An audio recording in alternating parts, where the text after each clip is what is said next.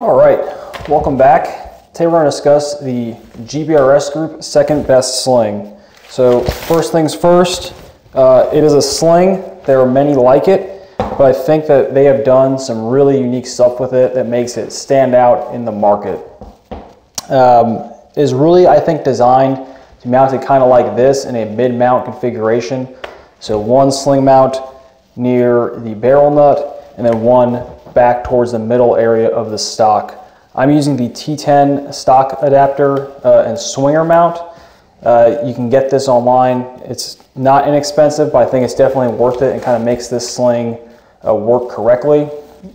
You'll note I used some hardware I got from Home Depot instead of the roll pin just because it was easier for me to make it work with this stock. But back to the sling.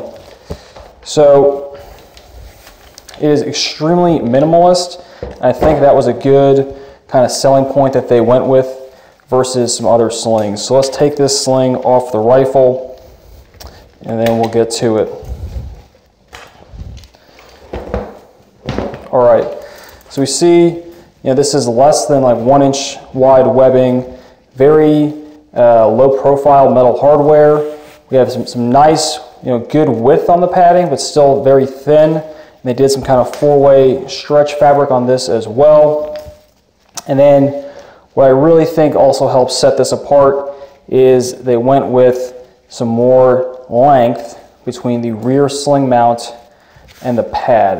And we'll get to that a little bit later as to why that really defines this sling versus something else.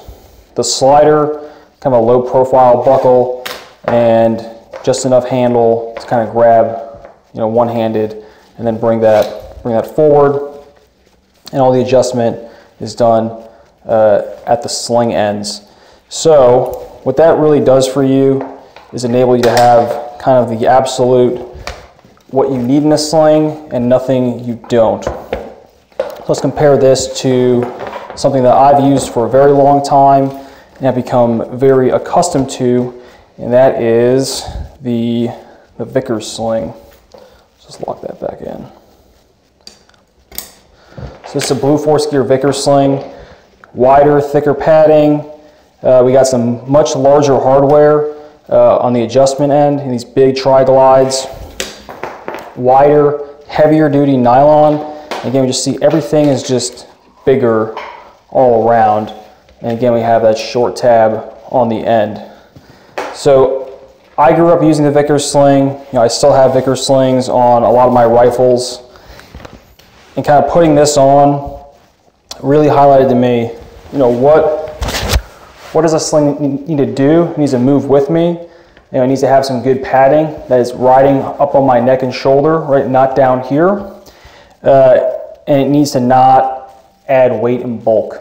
So this GBRS Group sling, it really does all of that. It adjusts very easily. Doesn't add any weight or bulk, and it lets the rifle hang where it should hang. Something else to note is that this kind of mid-mount position enables you to reverse sling. And by that I mean, instead of coming over your strong side shoulder, have it come over your weak side shoulder and have the rifle hang like this. So this might be good for you if you have some kind of shoulder injury, you're running something maybe a little bit more front heavy. Just think about how that might fit for you. Give it a shot. I've tried it. I've done both, and I've always come back to kind of a more conventional setup.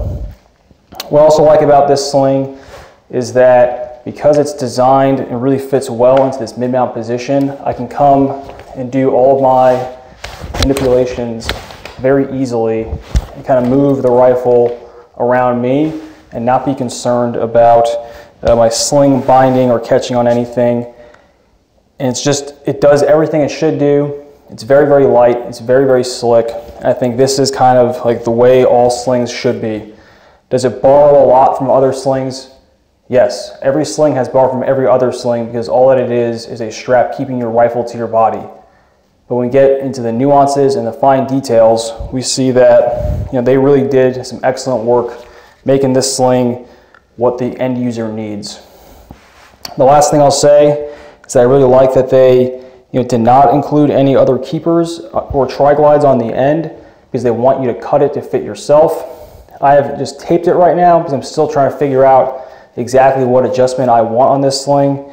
But as soon as I cut it, we'll see we'll take off a little bit of weight, but also a lot of bulk on the sling.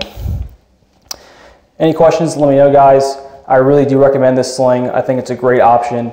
I'm very happy that turned out to be as good as it did. Thanks.